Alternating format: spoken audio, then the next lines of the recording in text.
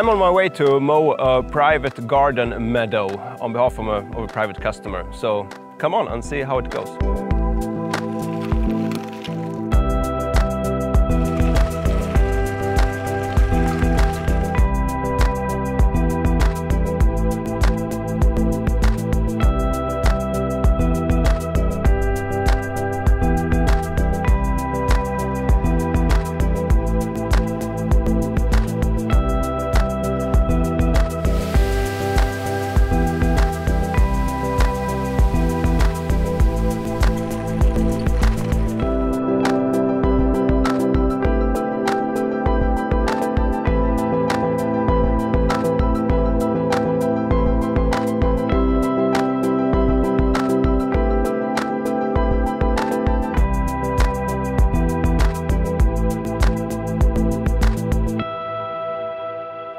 So here is Else's garden, and she have about 300 square meters of meadow here saved for the wildflowers, and she want to use the cutted grass for nutritions and cover on her vegetables here.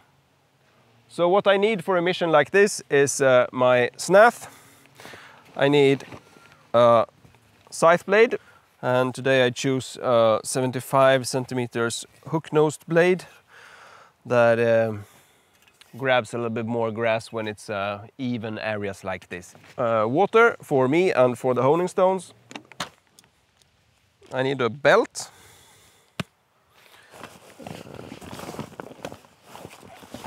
And I need my honing stones, and de är hemma.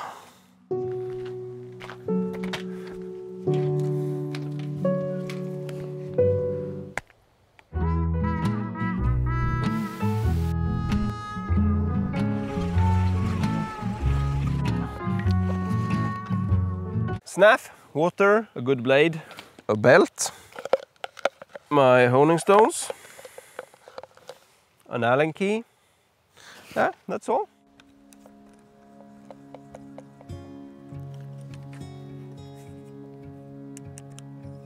So I tighten this really firm to fix the tang towards the Scythe so the hafting angle won't slide up if I hit something.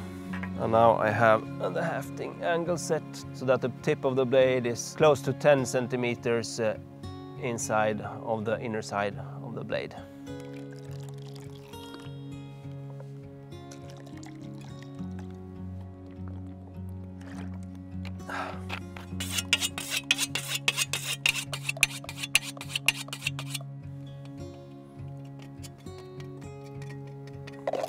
So let's see how long this mission takes. The clock is now 10 minutes past 9.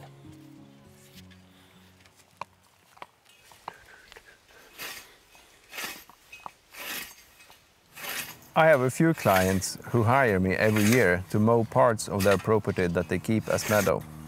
I have been mowing this particular area for Else for about 7 years now, and it's really nice. I love being out on the big meadows with my scything team. But this is another type of challenge, and variety is always good. There is also a lot of variety within the garden itself. There are trees, bushes, stones, walls, and a fenced-in vegetable garden, which will be a bit of a challenge. In this video, you will mostly see me working, and by the end we'll see how long it took to mow the whole area. And of course, I will give you some tips and tricks along the way. So sit back, relax, and let's scythe this garden for Elsa. Yeah, so that was the primary row, and I like to work from up to down. That's always much easier, or maybe like along the slope in this direction, depending a little bit how the grass is leaning. And as I'm right-handed, it makes sense to start in this corner of the meadow, as I always want to mow grass onto an area where it's already cutted.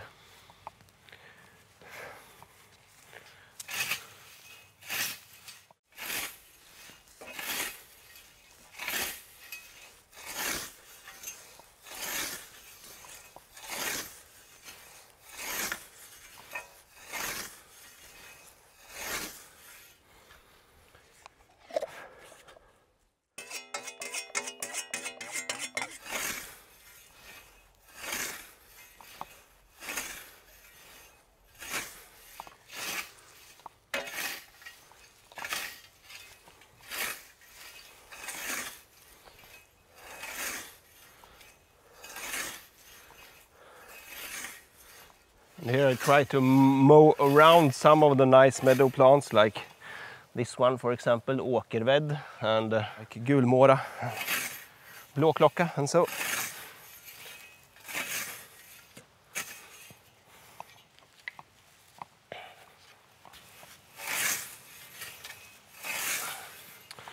Here is some of the gulmåra, which I will save.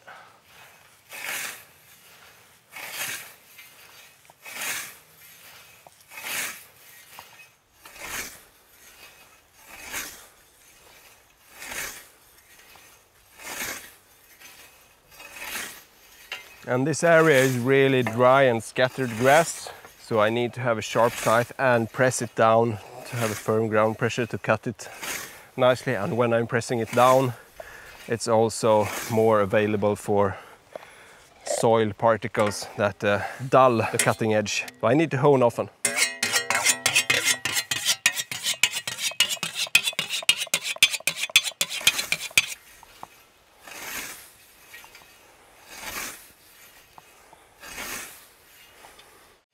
And a fence like this is super dangerous, so be aware not coming to catch the steel like this, but try to come with the back of your scythe like this. Easier said than done. You need to learn by doing mistakes. But when I'm drawing up the first line here, I will go forward and then like turn left towards the fence several times.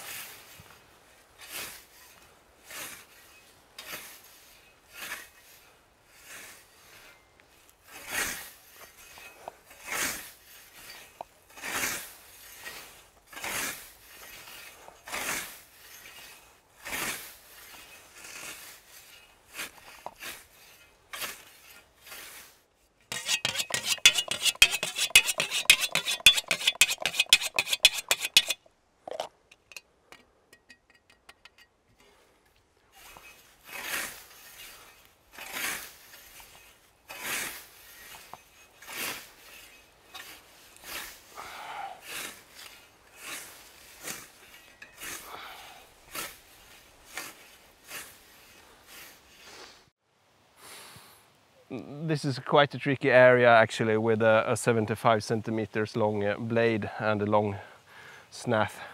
We'll see how it goes.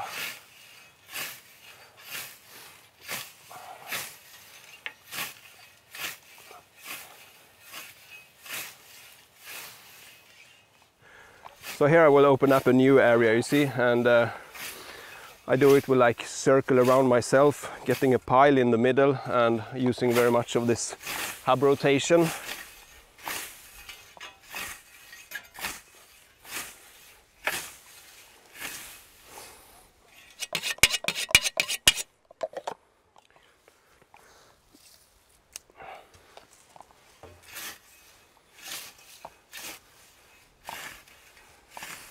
This is hard without removing that fence.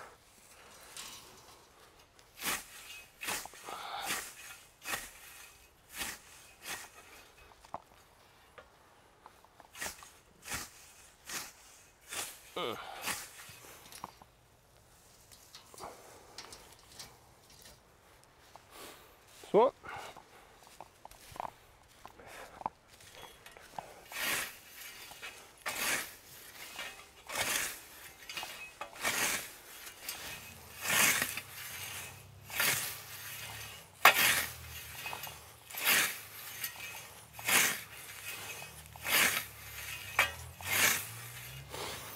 And into the ant pile.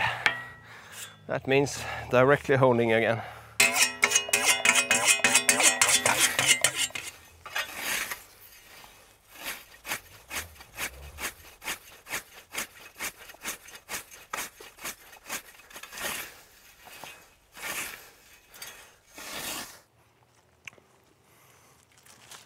Mogna sartkörsbär, det är ju rätt gött alltså.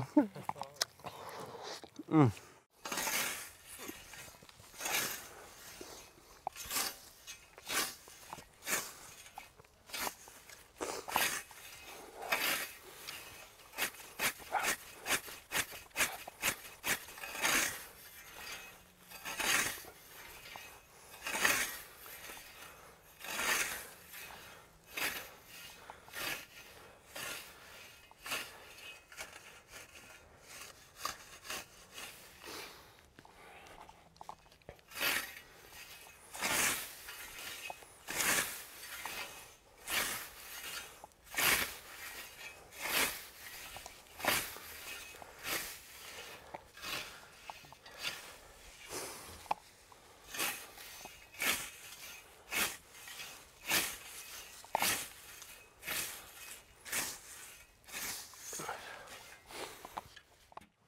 So this area here is much more challenging as this is drier and more ant piles and scattered grass.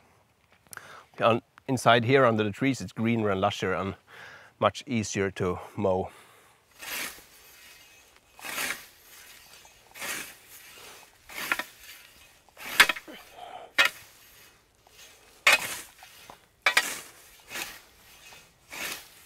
And now when you hear the scratches when I'm touching the wall and the stones, it's only this part of the blade that touches.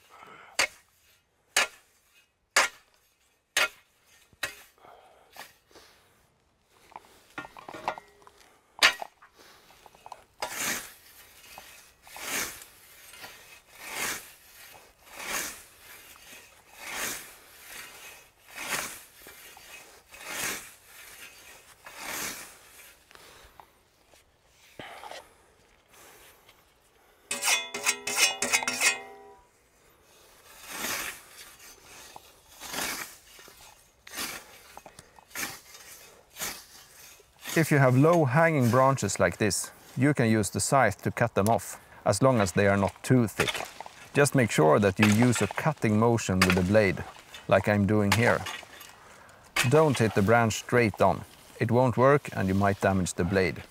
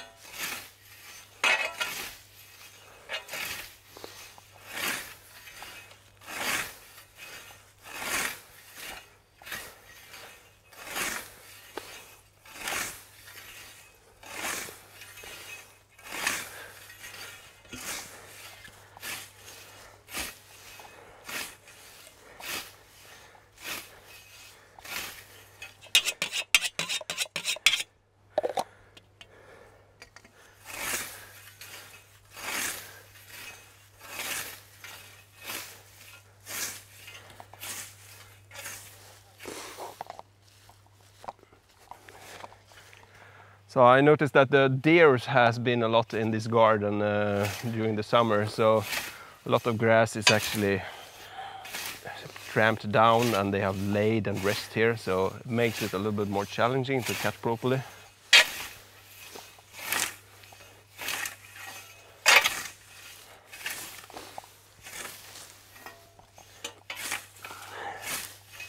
It's really so easy to reach under the bush with the scythe blade like this.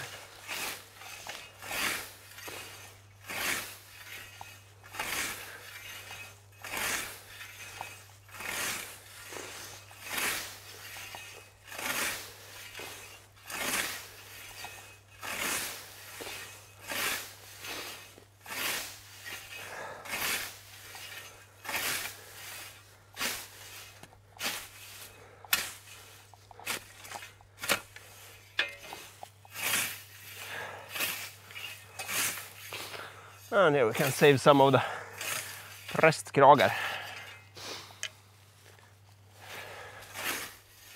I usually save some wildflowers here and there. It's nice for Elsa and her neighbors to look at. and it benefits the bees and other insects as well. Helping the insects also helps other species that eat them, like birds, hedgehogs and so on. It helps biodiversity, to put it simply.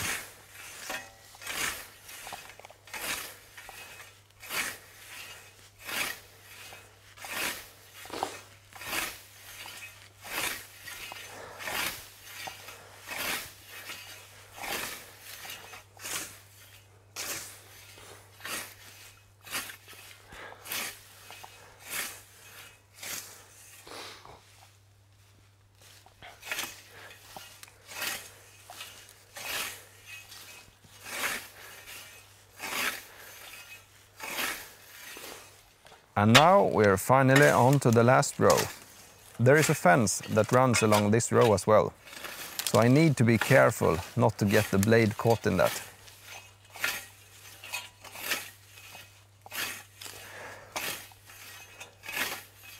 It's easy to start rushing toward the finish line here, but I want to be thorough all the way.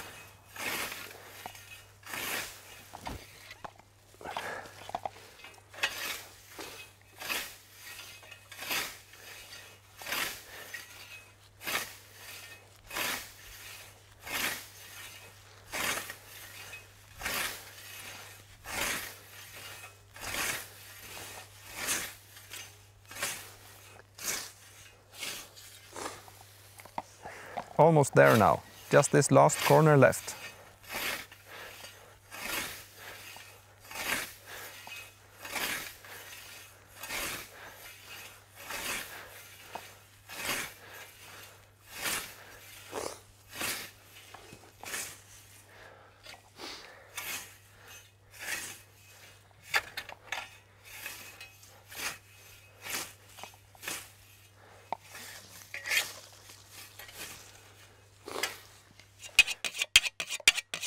Okay, finished. And now the time is 10 past 10, which means that we have been working for 1 hour. So if calculating that we have cut 300 square meters in 1 hour and duplicate that into 8 hours, that means 2,400 square meters in 1 working day. You might say that impossible, but no, it's not. You just need to surf over the super sharpness and have a good technique and a good scythe.